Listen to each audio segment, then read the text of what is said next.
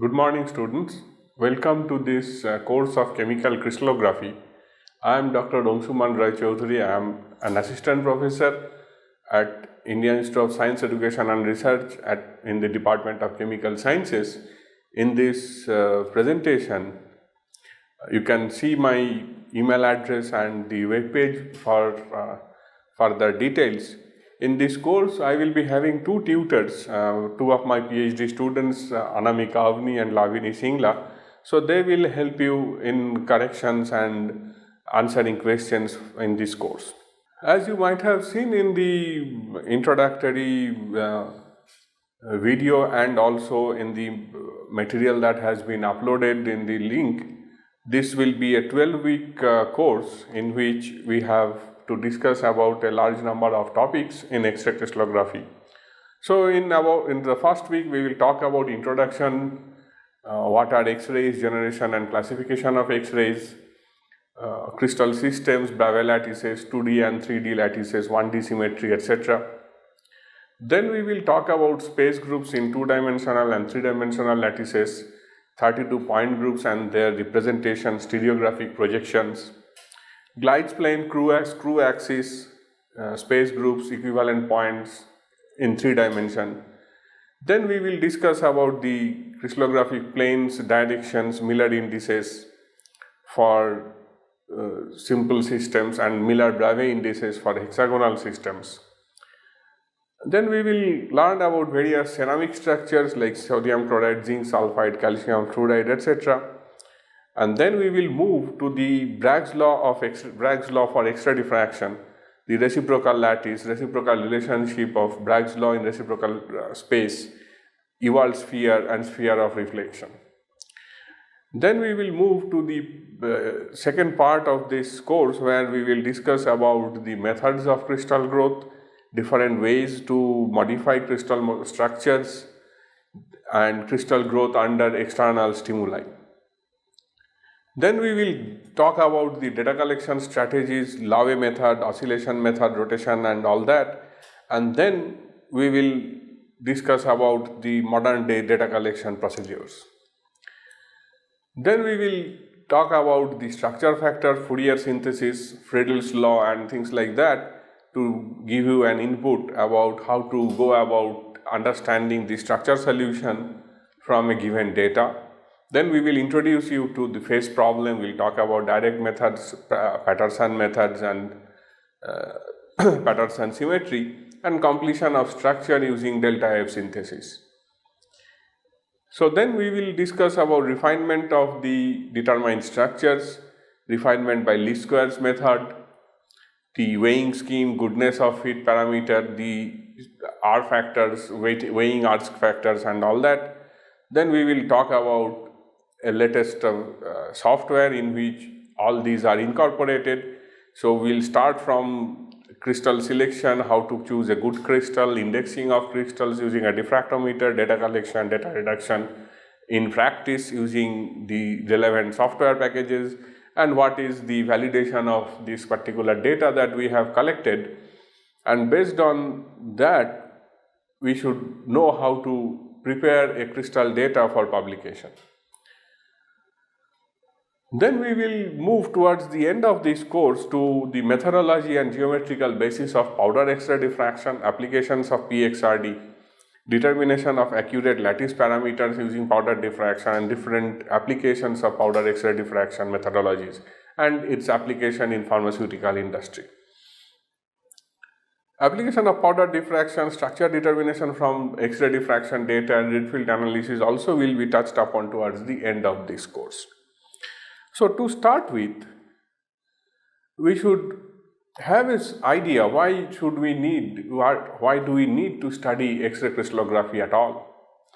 See, many of us have studied spectroscopy in the past, and as we know, spectroscopy is a method of absorption and or emission of electromagnetic radiation of a large range of wavelengths starting from 1 to 10 to the minus 8 meter, where the incident radiation interacts with the molecule and produces characteristic signals. The common well-known examples of different spectroscopic techniques are UV visible spectrophotometry, near IR spectrophotometry, IR spectrum, NMR, Raman, microwave, all these different spectroscopies are used to get the bond lengths and bond angles of very simple molecules like diatomic and triatomic molecules. But if I want to determine the bond length of a difficult molecule such as the one which I am drawing here on the screen, all the bond lengths and bond angles may not be possible to be determined using a spectroscopic technique. If you want to determine whether it is a C double bond O H or it is a C double bond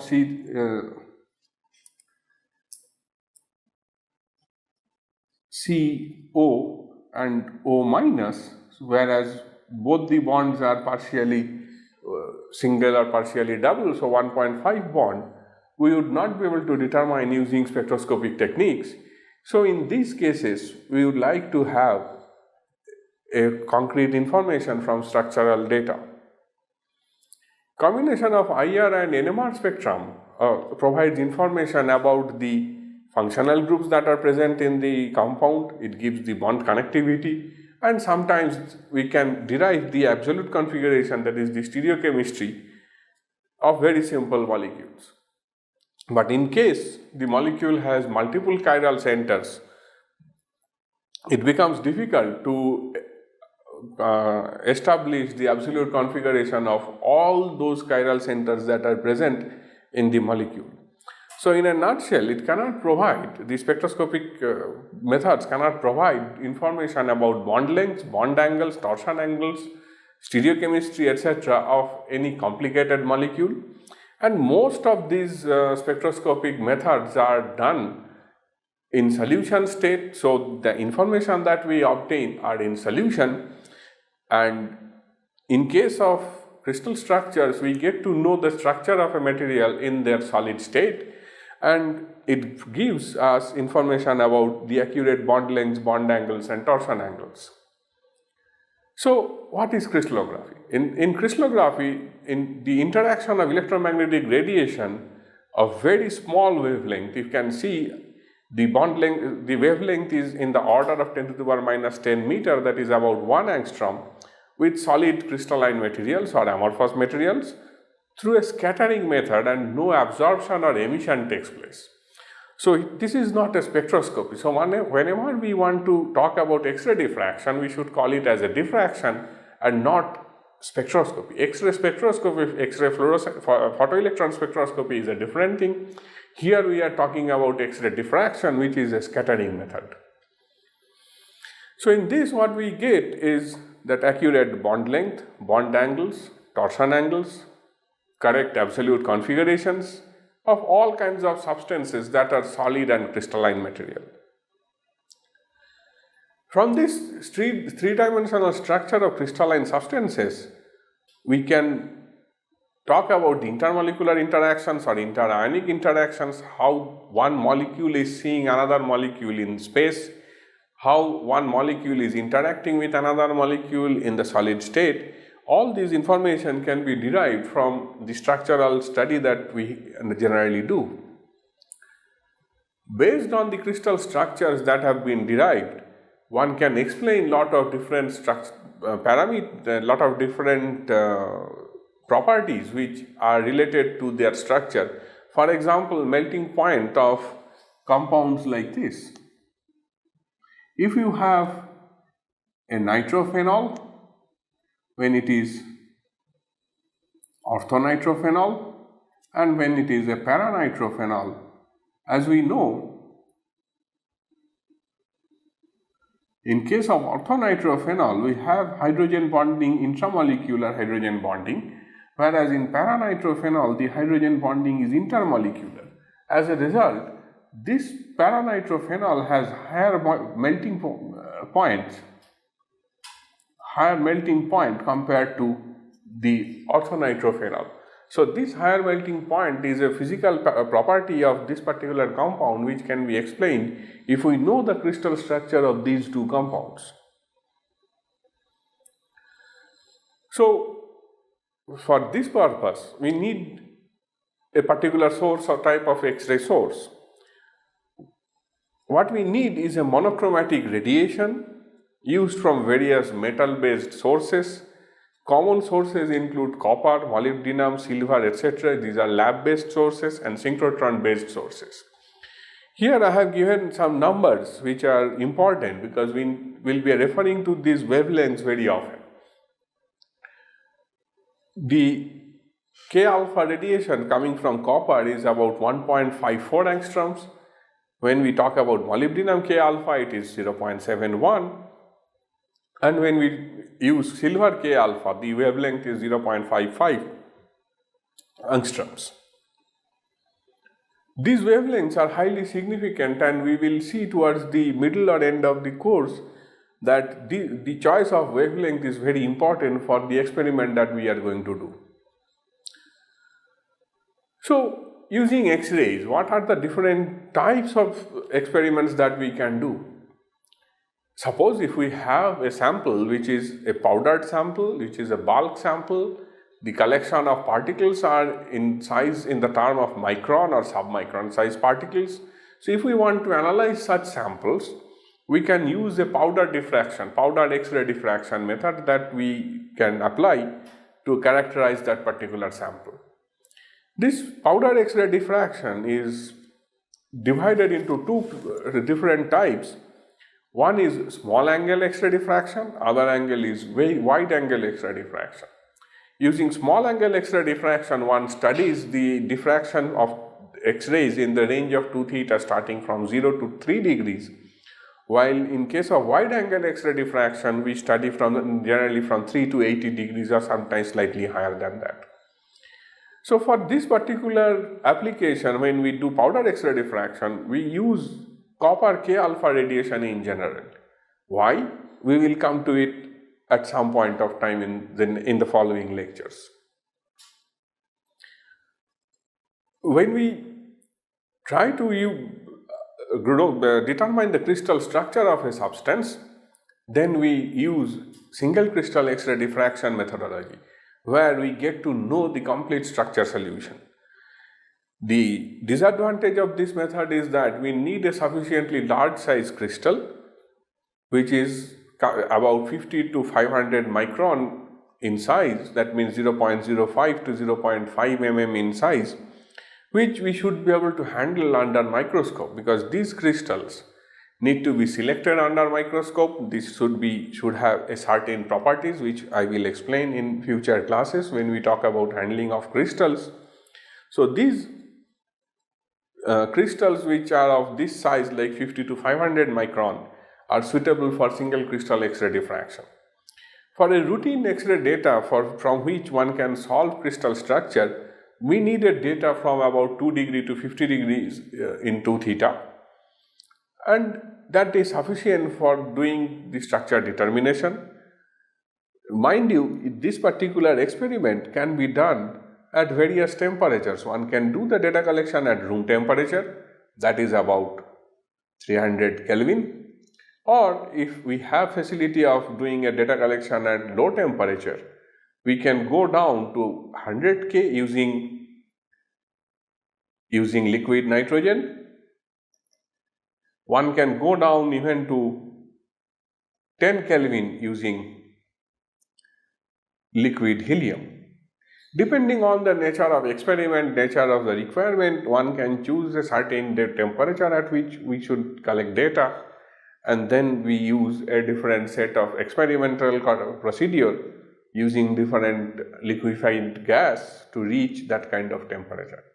The advantage of doing data collection at lower temperature is to reduce the thermal motion of atoms and molecules inside the lattice. So at lower temperature, we get the data collected with a very, very small thermal motion.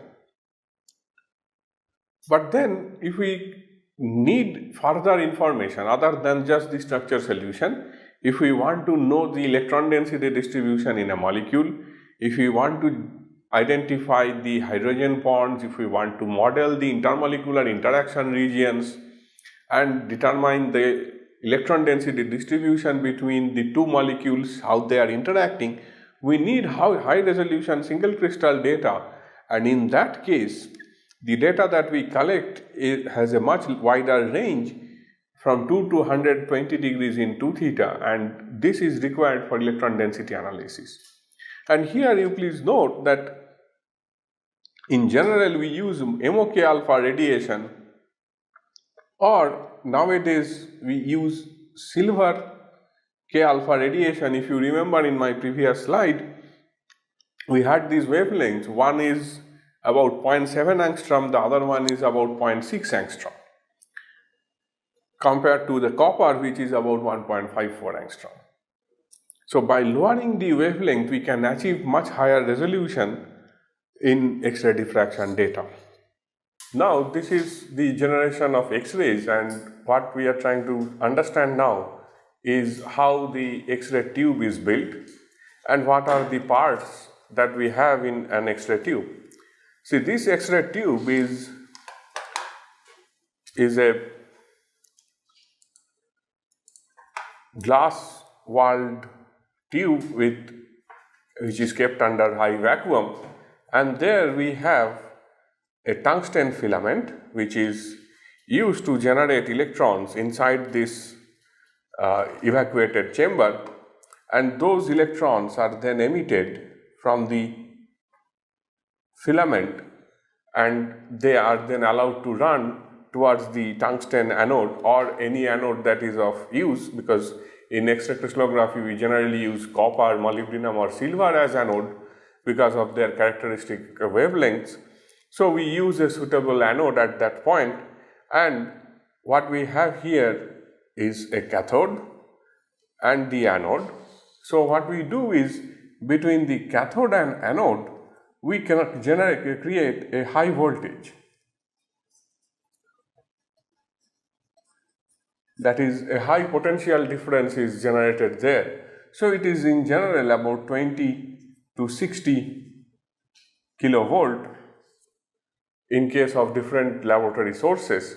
So what happens under the influence of that very high potential difference, these electrons which were emitted from the filament run at very high velocity towards the anode and goes and collides with the anode.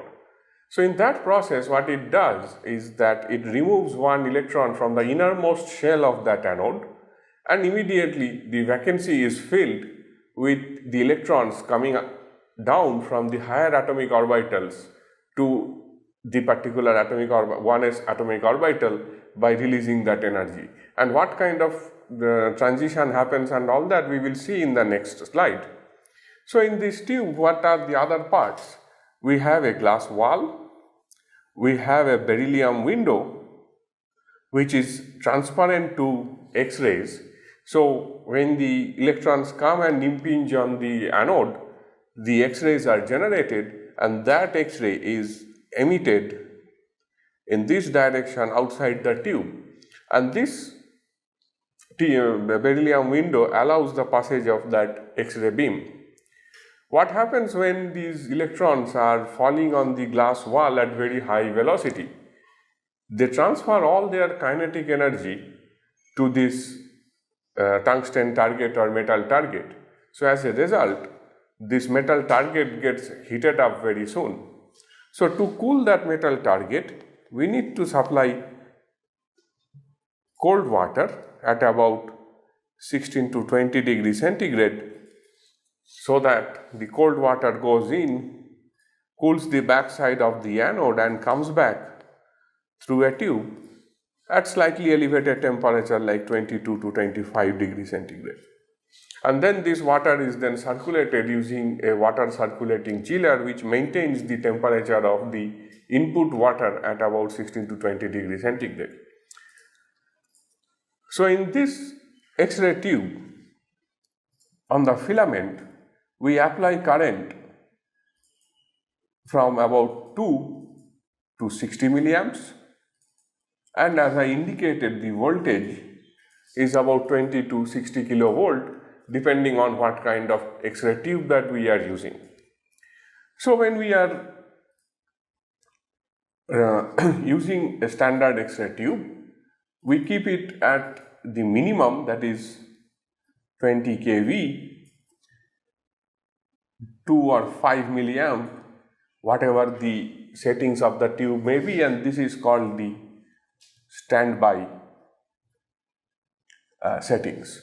So when we do not use the diffractometer, when we are not collecting any data, at that point we always keep the generator at the minimum voltage and current so that the tube is always kept warm, and we do not switch on and switch off these tubes every now and then. But when we try to collect a data, we increase the voltage to 50 kilovolt, current to about 40 milliamps, resulting into a power of 2 kilowatt. This amount of energy is then used to generate high intensity X-rays for X-ray diffraction experiments. This is true for both single crystal and powder X-ray diffraction methods, depending on what kind of X-ray tube we are using, copper or molybdenum. In this slide, now I will try to explain how the X-rays are generated and the characteristic radiations are obtained. See this here, the energy level diagram shows that the 1s shell has the lowest energy, 2s has a very slightly higher energy, much higher energy, 2p has two levels, 2p half and 2p 3 by 2, from where the electrons would jump, and the next higher levels are at much higher energy, which are corresponding to 3p, 3s and 3d orbitals. So when the highly accelerated electrons come and collide with the anode, it removes one electron from the 1s orbital and makes a vacancy at that level. So immediately that vacancy has to be filled. It can be filled by a jump of electron from the level L3, which is 2p 3 by 2 to 1s. This particular jump, when the electron falls from higher level to lower level, it emits electromagnetic radiation falling in the range of X-ray, and that is called copper K alpha 1. When an electron jumps from the level L2, which is 2p half, it has a smaller energy difference, so the radiation has a different wavelength, which we call copper K alpha 2, and has a slightly larger wavelength. There are possibilities of having an electron coming down from M3 or M2, which is 3p, so that jump from much higher p orbital to 1s orbital results into an emission of a copper K beta radiation, which is again much smaller. So now, if we want to visualize the actual situation when the X-ray is emitted from a given tube, I would like to draw a figure. We are plotting here intensity versus the wavelength of radiation in angstroms.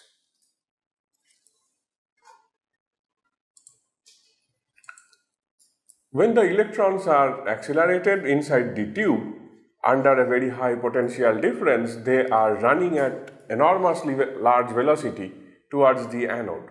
But when they are approaching the anode, they feel a deceleration.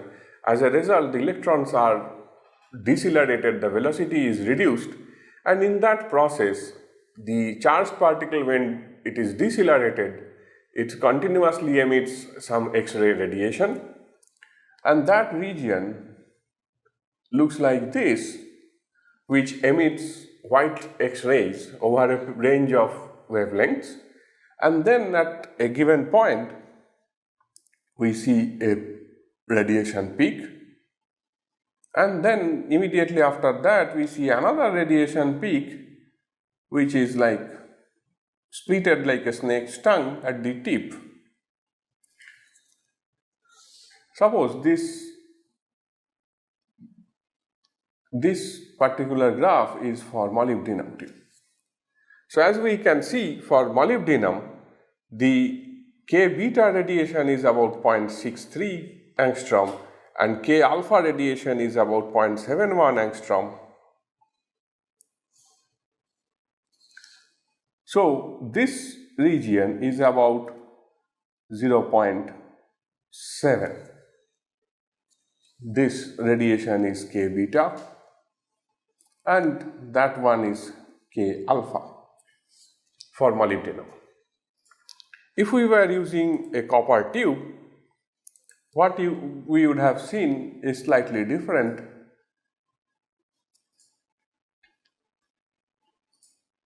The copper has the wavelength at much higher value and we see the characteristic peak feature for a copper tube, and for that K beta lies on the left and K alpha lies on the right. So now you see that in both the cases the tip is split, and that split is because we have alpha 1 and alpha 2. As we see from on the left hand side figure that alpha 1 has higher energy, which means a smaller wavelength. So alpha 1, if you see for both copper and molybdenum, the wavelengths are smaller than the corresponding wavelengths of alpha 2. So what we see, the expanded version of this tip is like this. This one is K alpha 1 at a lower wavelength and K alpha 2 at a slightly higher wavelength in both case of both copper and molybdenum. So if one wants to do any X-ray diffraction experiment, the experiment has to be done using one particular wavelength and not all these characteristic wavelengths that we are getting, that is alpha 1, alpha 2, beta and so on. So to do that, one has to use a filter. So for copper, which has atomic number 29, we use nickel with atomic number 28 to remove the corresponding K beta of copper. This is interesting because the nature has provided us this filter. Nickel absorbs K beta radiation completely and allows K alpha to pass through. So we can eliminate K beta using a nickel filter. In the same way, for molybdenum, which has atomic number 42, we can use niobium having atomic number 41 as a filter, which will then remove the K beta of molybdenum. Now the question is how to separate K alpha 1 and alpha 2. For that we need a crystal monochromator. We will discuss the function of a crystal monochromator when time comes. So in that we will then show how a crystal monochromator, a particular plane of a crystal, can be used to separate K alpha 1 and alpha 2, and one can then use only K alpha 1 radiation for a particular X-ray diffraction experiment. Then we get a monochromatic source of X-rays. When the electrons are decelerating, what we can see here, we have a region of continuous radiation in both the cases. This continuous radiation, as I indicated, comes from the breaking of the electrons, that is deceleration of electrons. So this region is called the breaking radiation.